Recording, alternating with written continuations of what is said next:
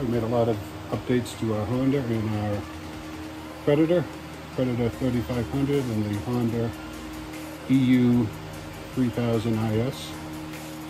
The latest one on the Preditor was we added the venturi plate, I guess you'd call it, to the carburetor from nashfuels.com. And then I did this one a little bit simpler. Then I added a hose assembly.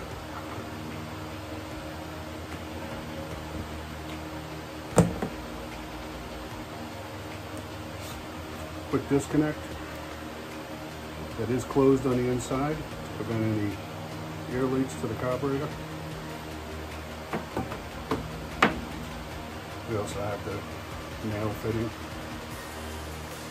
These fittings and piping and hosing is all from a natural gas setup for a barbecue grill that I picked up at a flea market for like $5. Let's see it work. Plug it in.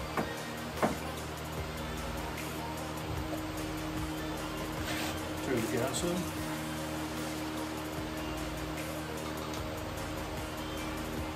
Prime it once. Switch on. Eco mode off.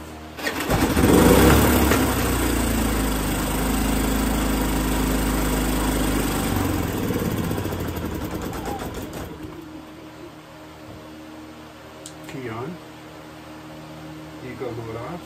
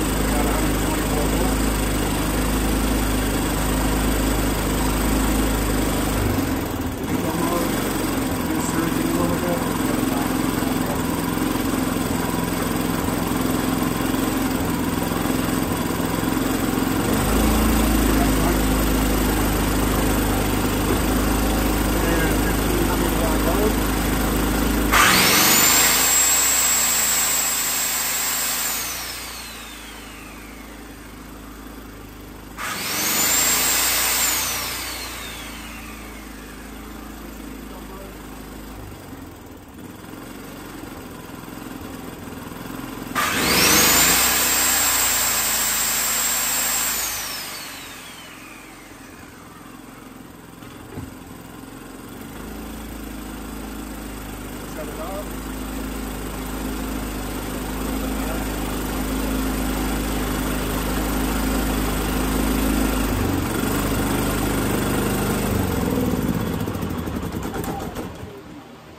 And that's it. Disconnect.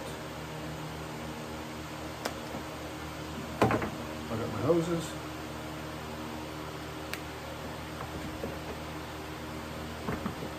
Put the hose back in there, put the cover back on, she's fine. I can flip the gas on and run it off gasoline just as quick.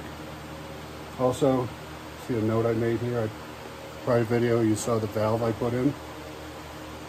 If I want to go with the extended tank, pop this cover forward, 2 screws, shut that valve off, and just turn on the extended tank. And out she goes. Moving on.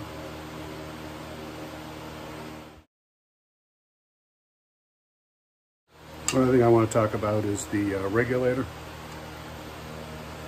This is the Garrison gas valve. I was going with a single stage regulator, and I found that depending on hose position, length to the generator, generator to generator, they were very inconsistent. And I don't think the throughput of the BTUs were high enough. So I picked this up for $25 on eBay. It's a 2-stage, and I can switch now from the Honda to the Preditor without any issues, no adjustment changes. And most important, she'll go to econo mode on the generator and back without an issue, where before it would stumble and sometimes stall. So this was a good investment.